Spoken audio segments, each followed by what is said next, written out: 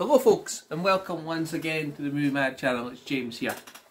So today we're going to talk about pickups. And not just about pickups, about how I got these pickups. Because as you know, cost of living crisis is out there. And every single person is struggling, I think. And you've got to pay for your essentials first. So, I showed you my indicator stuff I got yesterday, and I told you what I was going to go and do with it, so I'll just explain exactly what I done. So, I spent £58.98 on the indicator sale, but I deliberately bought some of it to trade in. So the Adventure series, which you've probably seen in the indicator video, I took that straight away to CEX, paid £18 for it, and got a £30 voucher. I ordered two of this one, Bloody New Year, and I took that straight in and traded it in for £10. So that gave me £40. And I'd reordered the 3 Randolph Scott movies. So to avoid the price dropping, I took those 3 straight to CEX last week. So all in all, I ended up with £66 of vouchers. So I spent £58 on the indicator sale. So that's more than enough for a month for my budget.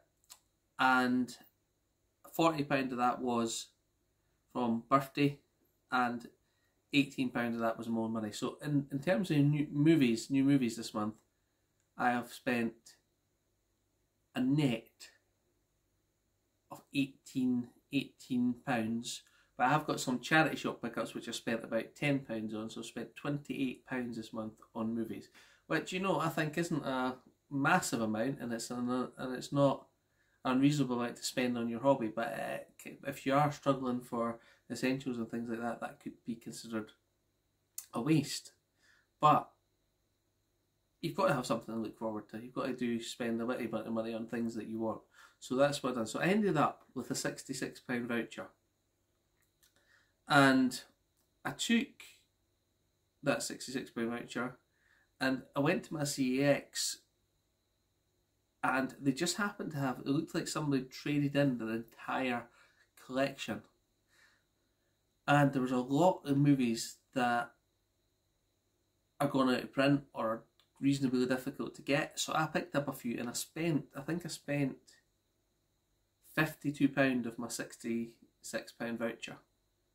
So I will show you what I got. So let's start off with,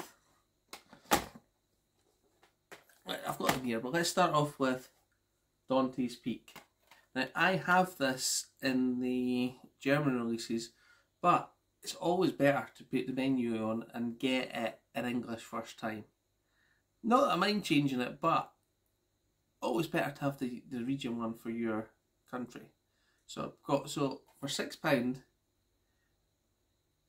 I thought that was worth doing. So I picked that one up. Now, if you have a little look, the reason I know somebody's traded in their entire collection is because each one of these Blu-rays has got a little number at the top. So clearly, whoever done this, they've done this from their own collection. So every single one of them I've purchased up must have been from this person's collection. So Dante's Peak, good volcano movie. Good as Volcano. Less action, more, still action, but more storyline, I think. But with Linda Hamilton and Pierce Brosnan, so I picked that one up, so that was good. And that will go into the collection. As I say, I do have the German release, but it is always nice to have the one in your language straight away. So there we go. Oh, let's push this back a second. There we go. Next, I picked up another one I do have on my import releases, and again, for £4 I thought, get the British version, and that's Sahara. Now, I could have waited for these, and they would have eventually came into CEX online or eBay, but with CEX you end up paying postage, and that adds a couple of pound on. So while they're in my store, I try and strike while the iron's hot, shall we say, and take it. So I got Sahara for £4, and that was a pretty good deal. So I picked that one up, and that's with Matthew McConaughey, and I recognise the other two, but I can't remember them. Is that not Salma Hayek? Might be Salma Hayek, yeah. So I picked that one up too. So those two, I think, are out of print in the UK, so you can only really get them second hand. Correct me if I'm wrong on that. I think every single one I've got here is out of print in the UK. Every single one in this guy's collection was out of print, I think. So we'll soon see. And clearly, the man who or woman potentially who had this collection was a Jim Carrey fan, because I picked up the number 23. Always wanted that on Blu-ray. Always thought it was a great film, and for £4 I took that as well. So number 23 with Jim Carrey. So a receipt in here. I don't think it's mine. Let's see.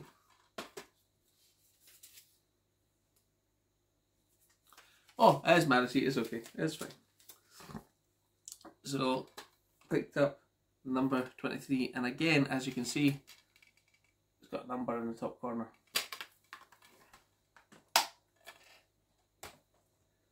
Next movie I really enjoy, and I think I've only seen it on streaming. Again, I don't think I own the DVD of this one or the Blu-ray, because I think it's out of print. But that is The Truman Show with Jim Carrey.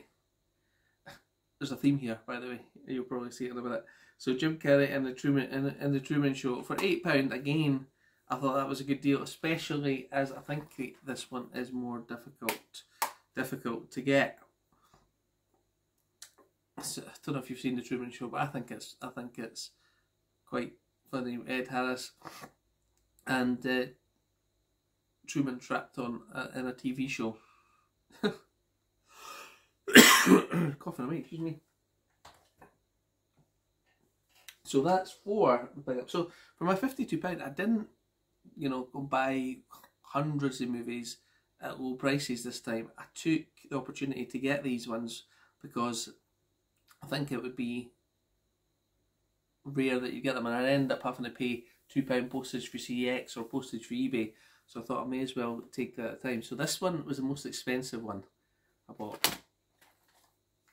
And it's The Core with Aaron Eckhart and Hilary Swank. And I have watched this one.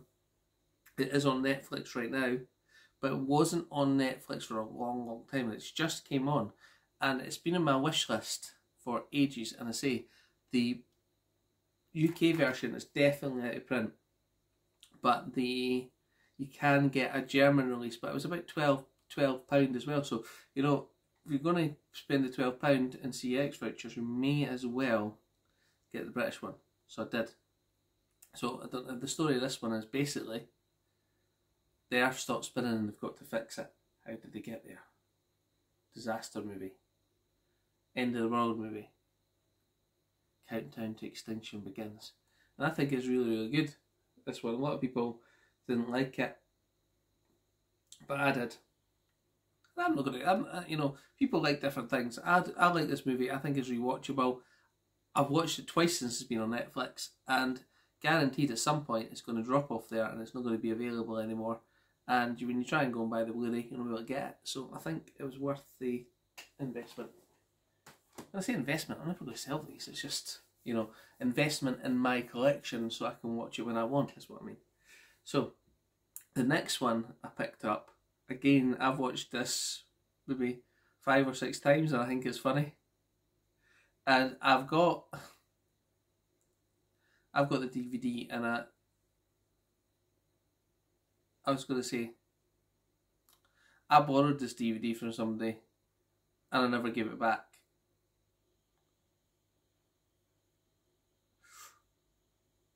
Oops. And I've still got the DVD. And I don't know why I never gave it back. I'm one of the people. People have done that to me, but I normally wouldn't do that. I don't know why I didn't give this one back. But it is Bruce Almighty. And again, I think this one's pretty hard to get because I've never seen it on the shelf before, and I've never seen it out in the wild, or I would have bought it. So Jim Carrey essentially gets the powers of God. Imagine what he's going to do with it.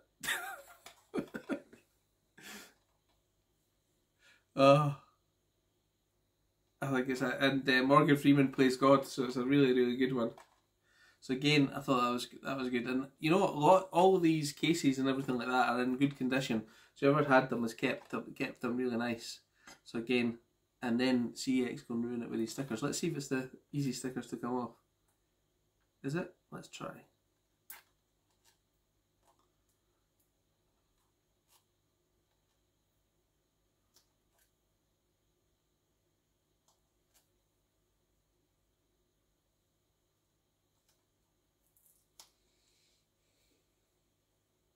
It's coming off okay.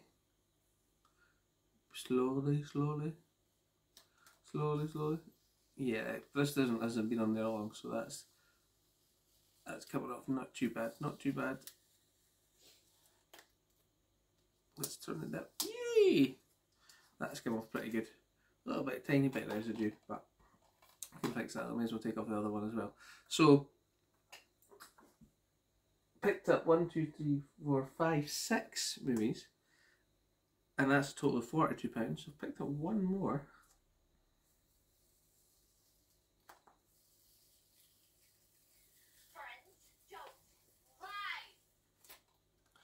I say that, and then this sticker doesn't come off properly. It ruins the case.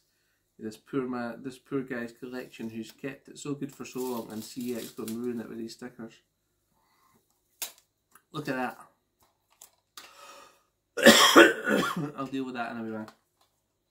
So, the next one I picked up, again, Jim Carrey, and it's Liar Liar. I don't know what I'm coughing for. Right, so I picked up Liar Liar for £10. Again, I think this one's hard to get. So there's a bit in the courtroom where they can't tell lies, and he asked if they need to go. He asked if the judge. He says, "Do you ask the judge to go to the toilet?" He goes, "Do you need to go?" And he says, "Not really." Oh, it's funny. Liar Liar. These are some classic Jim Carrey. Where are these from?